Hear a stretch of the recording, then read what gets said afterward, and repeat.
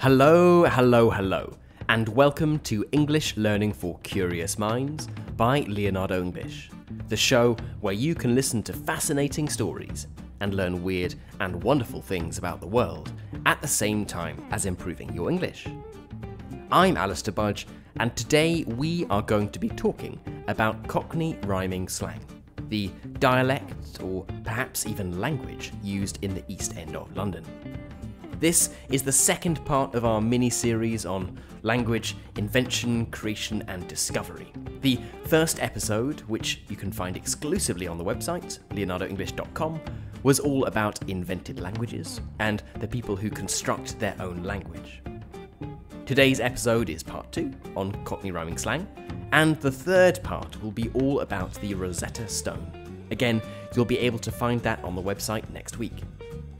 Before we get right into today's episode, let me quickly remind you that you can follow along to this episode with the subtitles, the transcript, and its key vocabulary, so you don't miss a word and build up your vocabulary as you go, over on the website, which is leonardoenglish.com.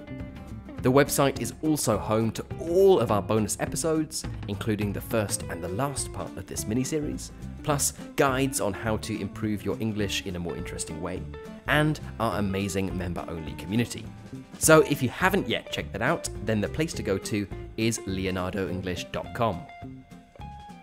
Okay, Cockney Rhyming Slang.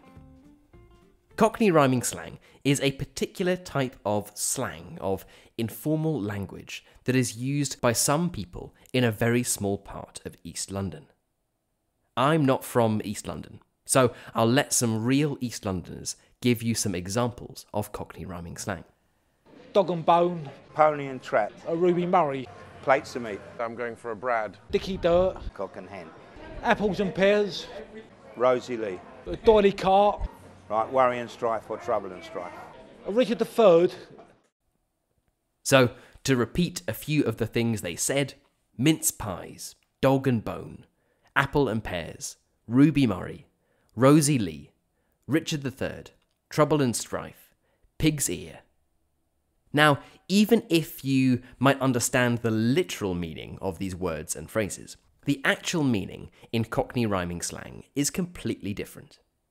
For example, trouble and strife means wife, dog and bone means phone, Ruby Murray means curry, and pig's ear means beer. In Cockney Rhyming Slang, you have a phrase of normally 2 words, and the last word of that phrase rhymes with the word it replaces. So, instead of saying, I'm going up the stairs, you might say, I'm going up the apples and pears. Stairs has been replaced by apples and pears. In most cases, the phrase used in Cockney Rhyming Slang has absolutely nothing to do with the actual meaning of the word. Pig's ear has no connection to beer, right? A dog and bone has no connection to phone. And nor does apples and pears with stairs. There is occasionally a connection, and it's often a funny one that pokes fun at the meaning. So, trouble and strife means wife. Strife means conflict or fighting. The fact that the expression for wife in Cockney Rhyming Slang literally means difficulty and fighting is obviously a bit of a stereotypical thing that some men might say jokingly about their wives. To make life even more difficult for someone trying to understand Cockney Rhyming Slang, the final word in the phrase, the one that rhymes with the true meaning of the word, is often dropped. It isn't said at all. For example, the expression Barney Rubble is Cockney Rhyming Slang for trouble. But people don't always say Barney Rubble, they just say Barney. So they'd say, we had a bit of a Barney, we had a bit of a fight.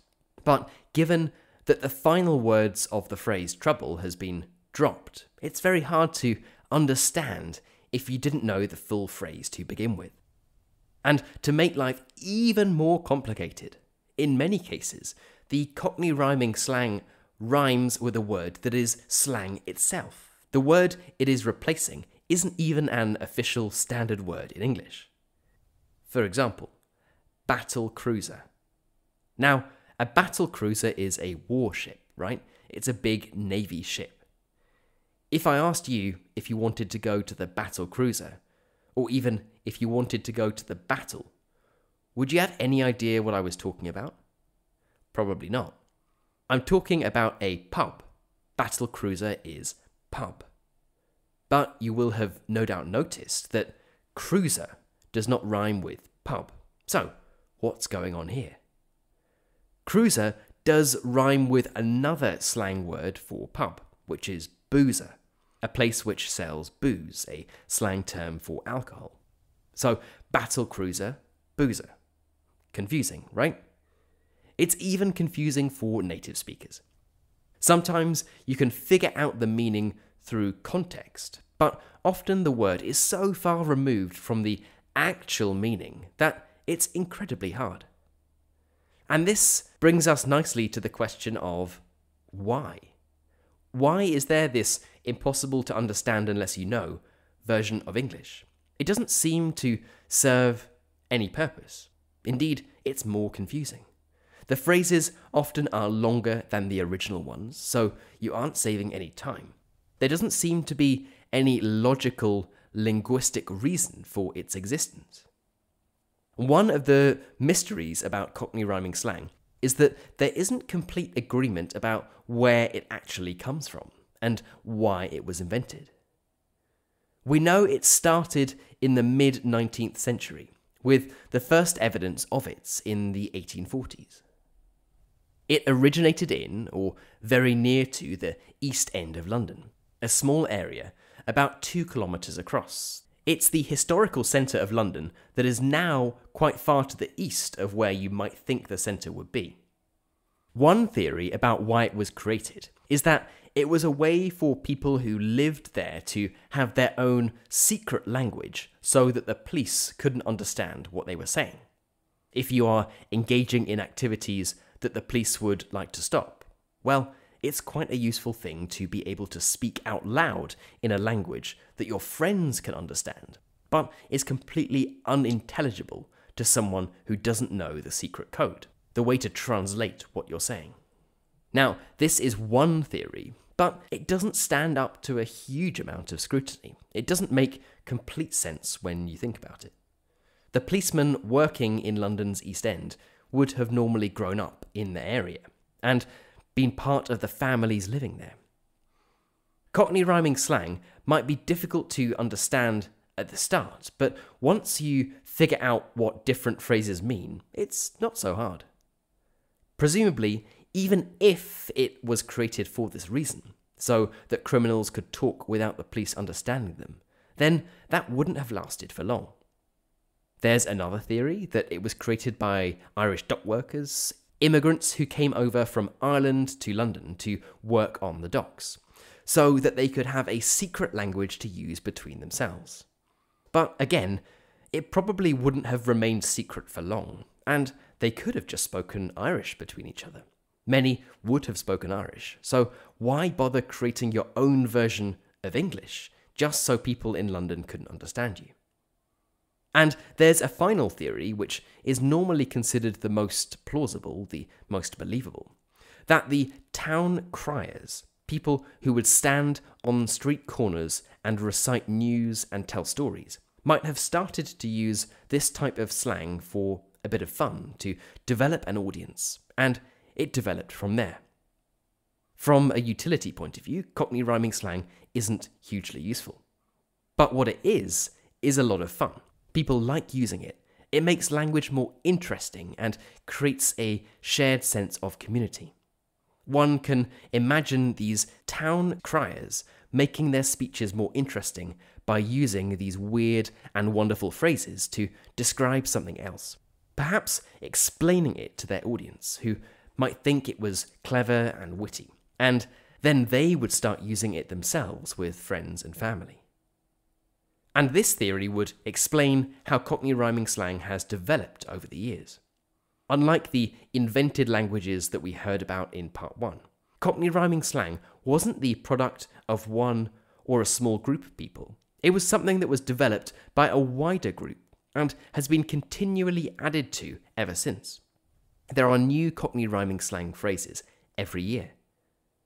Although this is one of the beauties of Cockney rhyming slang, it makes actually trying to study it and to write it all down very hard. It now exists in pop culture. You'll see it in films, TV series, on social media. But there is no single organisation that is responsible for it. Nobody's saying what is and isn't Cockney rhyming slang. It's in many ways a beautiful example of how languages develop, how different branches of languages emerge, why they do, and what this actually tells us about our own relationship with language. Firstly, it shows us that there is just an awful amount of fun that you can have with language. People don't speak Cockney rhyming slang instead of English. They replace certain English words with Cockney rhyming slang. So everyone who speaks Cockney rhyming slang can speak English. They might just choose to use Cockney rhyming slang to describe something because it's more fun, perhaps because it comes more naturally to them, and to create a shared sense of belonging, of community. This is of course not unique to Cockney rhyming slang. It's one of the reasons to continue to speak any dialect when there is another, more dominant language you could speak. But Cockney rhyming slang has the unique quality that it uses English words in a different way to convey meanings in English. If you had to compare it to another type of slang, it's probably most similar to something like Verlan, the French slang where you invert the French word. You take the last part of the word and put it at the front of the word. So, to quickly explain to the non-French speakers out there, femme, the word for woman in French, becomes meuf. Français, the word for French, becomes c'est franc. In both the case of Cockney rhyming slang and Verlan, the slang uses the main language but changes it in a way that is hard to understand unless you know the code. You have the key to translate the meaning. In both cases, they are exclusive languages, or rather dialects, if you know how to use them. And in Cockney rhyming slang's case, if you are from the small area of London where Cockney rhyming slang is spoken, you are part of a small, close-knit community brought closer together by a shared use of language. And if you don't know Cockney rhyming slang, then you're excluded. You aren't part of this exclusive gang. Now, if you are wondering whether you need to know Cockney rhyming slang if you go to London, and if you are worried because you have just found out about an entirely new part of English that you never knew existed, fear not. There is absolutely no need to learn it. Most Brits wouldn't be able to understand most of it either.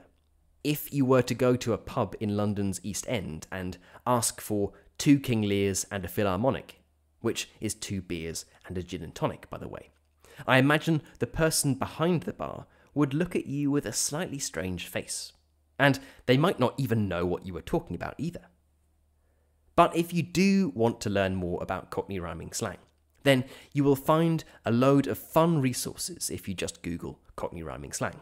From dictionaries to video clips, it is a lot of fun to learn, and it is a veritable rabbit hole. It's easy to waste hours learning Cockney rhyming slang. And this really is one of the great things about learning any language, that it will be easier and you'll progress faster if it's fun and interesting.